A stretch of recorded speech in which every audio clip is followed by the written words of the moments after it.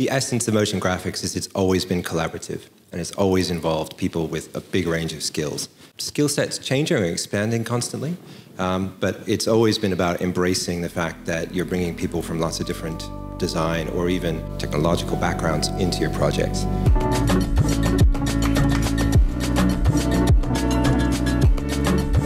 If you get excited about what they're bringing to the project and do your best to understand the challenges that they're facing, you'll find you really get the best out of people and you create something that is far beyond what you could do in a small team with a limited skill set. Team! Team, team, team, team, team. I even love saying the word team.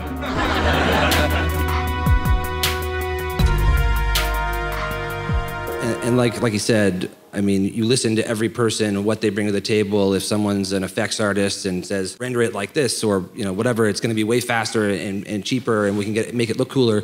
Those kind of conversations, I think, is what makes this field super exciting, and what also creates the most interesting and unique work.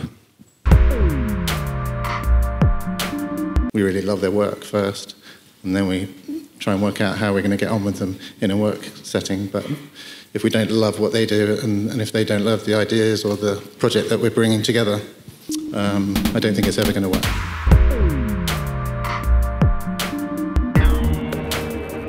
We have a list of people we already worked with and that we know well, and we like them as people, and we know we get along well, we know what they can do, how they work, and their style.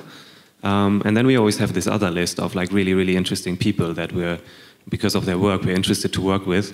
So for example, during the last year, while he was living in London, we had Bradley G. Mankowitz.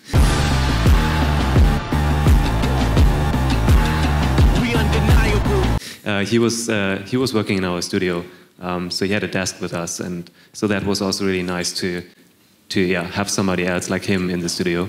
Clients come with a very open brief, and they want us to pitch against 5 studios, and they're like, we've got this script, we don't know what style we want, and that's when we bring in 6 teams from around the world, and we do 6 styles and try to basically blow everyone else out of the water by just having as many fully fleshed out pitches as possible for them to choose from.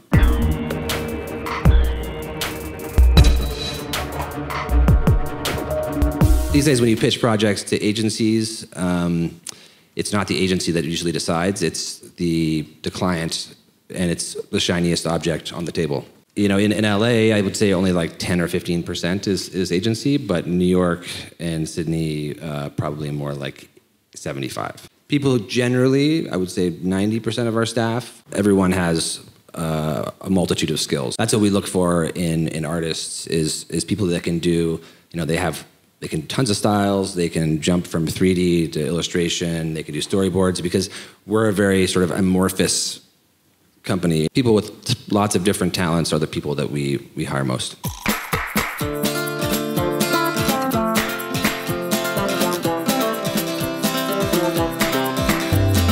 Clients are coming to us asking for different ways to present their brands, and it's not necessarily on TV anymore. This gives us a pretty cool opportunity because it means that they don't necessarily know how they want to present their work. So they might come and just say something as simple as, we've invented this new thing and we need you to explain to people how it works.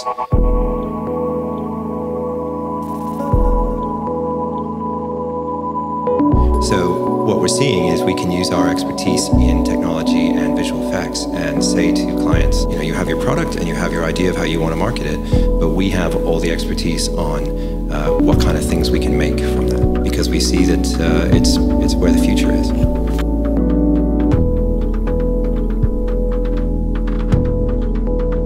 We recently have had more conversations with clients or brands that directly come to us instead of receiving a brief or a pitch from an agency, and that really allowed us to work with them from the beginning, have a conversation about what they really want and what they want to show, and by that we can shape the brief on our own, basically.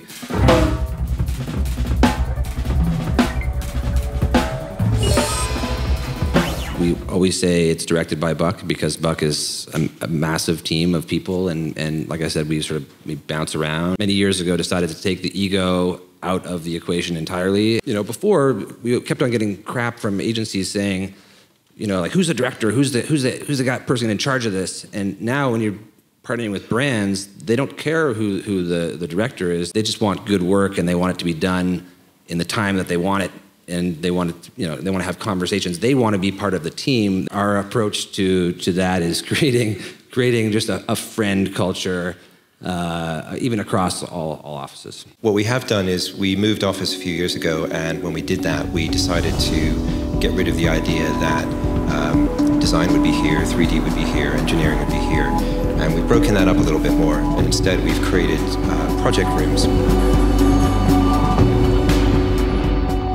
There are 5 people come in, and we sit down and have what we call brain jams, and everyone brain jams together.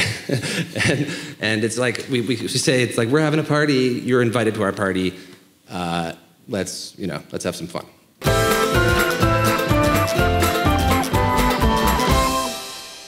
So we always try, when we have freelancers from abroad, to get them over for at least a few weeks, that you can work with them together, at least for the kickoff of the project.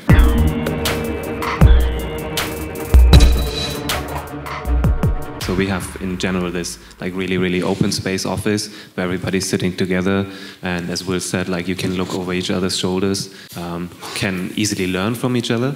You probably think that's a picture of my family. It's the A-Team. Goldie, Doyle, Tiger, the jewelry man, all of them. If you start a motion design project, particularly an abstract one, you have no idea what's going to happen along the way. Whether some of the design ideas are going to work or not, whether the client's going to throw them away simply because they don't like them. That's kind of the thrill of doing this sort of stuff. Is it's always an experiment, and you always have one foot in the shadows. I like Hunter S. Thompson's quote on this, which is, if you're not living on the edge, you're taking up too much room.